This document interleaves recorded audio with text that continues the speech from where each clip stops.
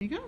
Hi, I am Dr. Tracie Provost, professor of history at Middle Georgia State University, and today I am reading from the banned book Catch22 by Joseph Heller.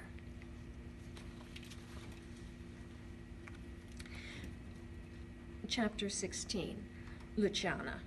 He found Luciana sitting alone at a table in the Allied Officers' nightclub, where the drunken Anzac major who had brought her there had been stupid enough to desert her for the ribald company of some singing comrades at the bar. "All right, I'll dance with you," she said, before Yossarian could even speak, "but I won't let you sleep with me." "Who asked you?" Yossarian asked her. "You don't want to sleep with me?" she exclaimed with surprise. "I don't want to dance with you." She seized Yossarian's hand and pulled him out on the dance floor.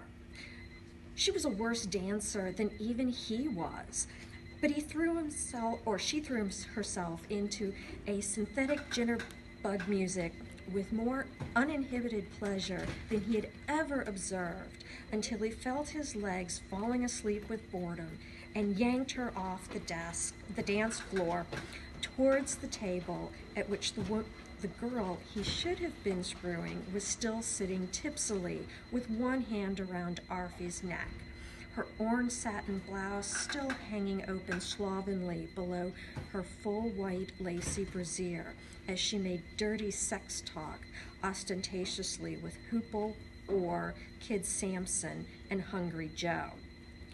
Just as he reached them, Luciana gave him a forceful, unexpected shove that carried them both well beyond the table so that they were still alone.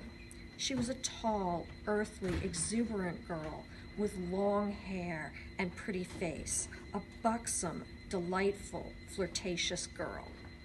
"All right," she said, "I will let you buy me dinner, but I still won't let you sleep with me." "Who asked you?" Yossarian asked with surprise. "You don't want to sleep with me?" "I don't want to buy you dinner."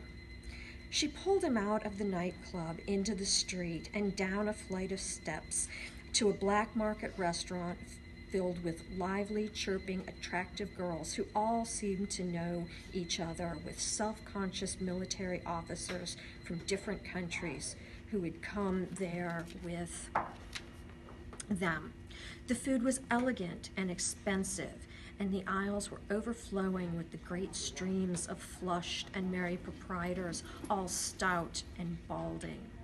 The bustling interior radiated with enormous engulfing waves of fun and warmth. Yossarian got a tremendous kick out of the rude gusto with which Luciana ignored him completely while shoveling away her meal with both hands. She ate like a horse until the last plate was clean,